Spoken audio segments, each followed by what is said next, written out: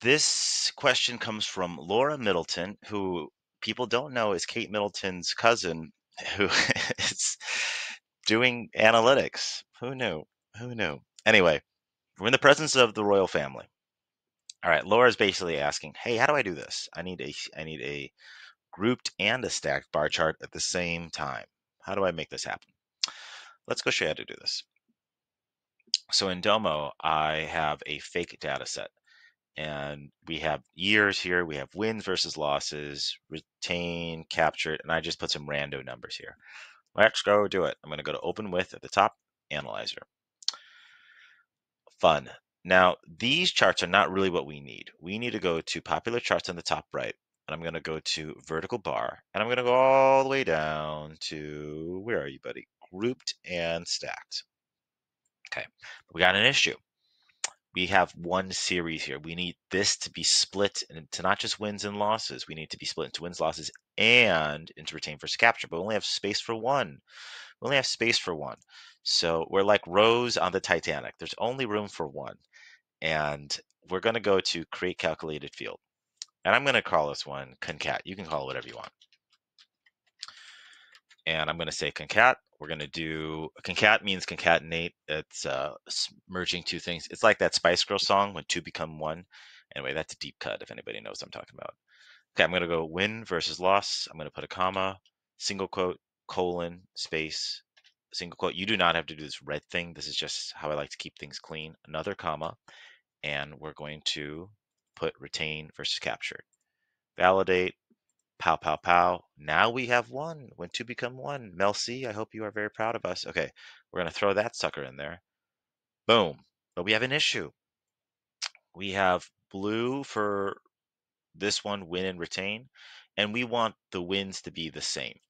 So we're going to go down to, where are you? Data label setting? No, bar setting.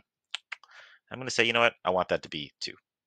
And there we go. We just put wins on the same side, and we just put losses on the same side.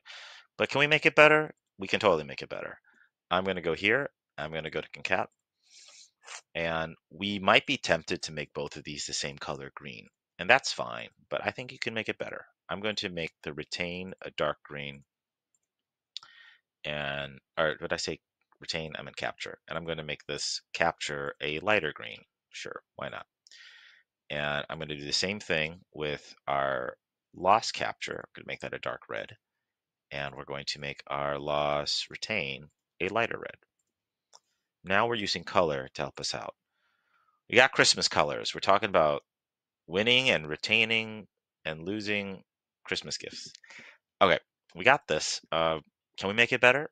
We can totally make it better. This is how I like to talk. I am a big believer that if you're going to put the number in here, if we go to data label settings and we do this, and we hit plus, and we did values and whatever, and now we have our numbers in here. I don't like how that looks. I'm going to go complementary, and I'm going to put this into the center. There we go. And I'm also going to make this a little bit bigger. Sure, why not? Okay. What was I saying? I was saying that I'm a fan of doing little things like this. So I'm going to take off the summary number. I also think that, hey, if you're putting the numbers in here, you don't need the grid lines. You don't really need that unless you really want the total in there, right? But we're not going to do that right now. So I'm going to take off the grid lines. Just makes things cleaner. Cool. And there you go. You can put in your numbers, call it whatever you want. All right, hope that helps. Hey, if you need any other advice, if you go to dashboarddudes.com/pantry, I have video answers to everything that I've done. So you have this as a free resource. You could check out what I've answered. You could see everything here.